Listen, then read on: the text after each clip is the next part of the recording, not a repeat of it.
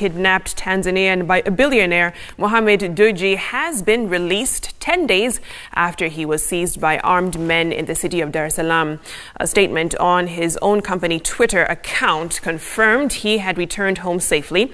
The businessman, known locally as Mo, thanked the Tanzania's police force and everyone around the world for their prayers. It is not clear how he was freed or whether a ransom was paid.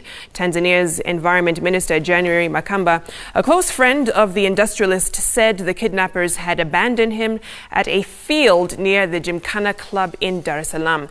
The young billionaire was abducted by unidentified gunmen last Thursday as he went for a workout.